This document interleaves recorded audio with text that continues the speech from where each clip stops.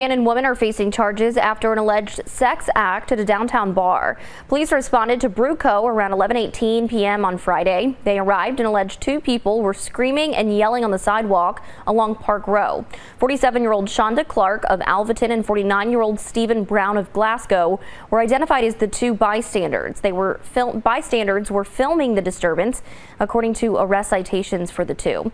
A video posted to TikTok appeared to show the two engaging in a sex act at the establishment prior to police's arrival. The video was later removed. Court records say the owners threw them out. Police say the two were under the influence of alcohol. Both were then arrested, taken to the Warren County Jail. They face charges of second-degree disorderly conduct and alcoholic intoxication in a public place. The two were since released from jail on Saturday morning.